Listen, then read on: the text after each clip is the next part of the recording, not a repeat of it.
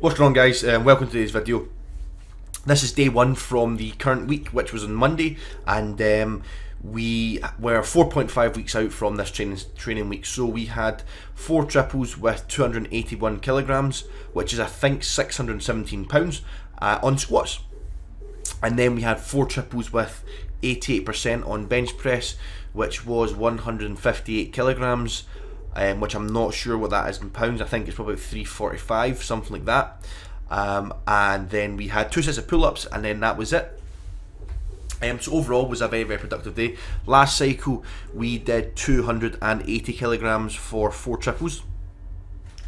So this cycle we did 281. Now the only difference is obviously this cycle we are using comp specific plates, and in the last we weren't. Now I have weighed all the old plates that I used, and pretty much every single one of them fell short of what they said they were. As you may or may not know, obviously gym plates tend to have a kind of plus or minus 0.5%, and then obviously with wear and tear and whatnot, they were falling about on average about 0.5 kilos under what they were meant to. So obviously stack that up to 280 kilos, that tends to come out at a reasonably significant amount.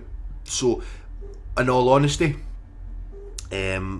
unknowingly before was maybe a little bit less than 280, but nonetheless I'm not going to get too caught up in the logistics of things. I'm just going to take my 1 kilo PR from where it is, and I was happy with how the movement was being executed. You know, I felt that depth and everything was most definitely kind of there. I have been working on a lot of mobility work. I've been trying to fix a few wee mobility issues that I tend to have.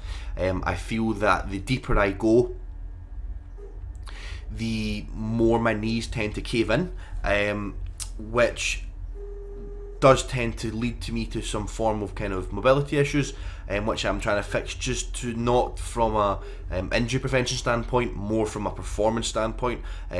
Is knee caving something that I feel you should massively worry about? Honestly, it depends on the circumstance, completely depends on the circumstance, and depends how much.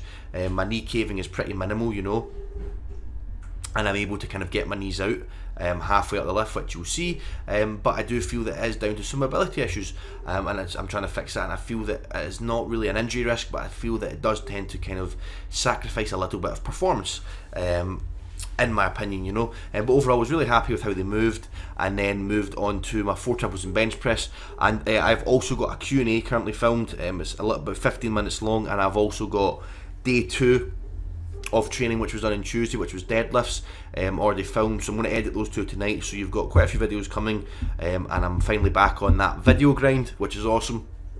And these were moving really well, really happy. So it was actually 158.5 kilos on the bench press. That extra 0.5 makes a big difference. I suppose everything adds up. So yeah, overall everything's coming together pretty nicely. Just constantly making sure I'm keeping my recovery work in, and just doing everything I can to keep me as healthy as possible outside the gym, especially when you're peaking this hard and pushing the boat this far for a competition as big as the IPF World Championships. So this is the end of the video, guys. Thanks for watching, and the Q&A will be up tomorrow. Literally save your life. 85% of the American public